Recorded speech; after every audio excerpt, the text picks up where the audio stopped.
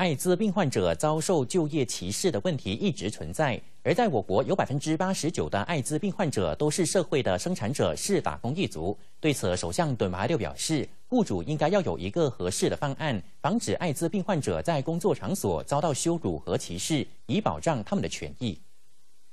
Statistics have shown that up to 89% of people with HIV in Malaysia are those who are in the prime of their lives and make up the majority of the working population.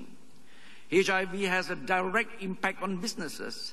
It is therefore crucial for Malaysia to invest in a policy that will provide support for those infected and affected by HIV at the workplace. 卫生部长达多区主 Zulkifli 昨晚在艾滋病基金会敦西蒂哈斯玛颁奖晚宴上带读马哈蒂讲词时这么表示。马哈蒂指出，艾滋病歧视是违法，而且在当今时代是无法容忍的。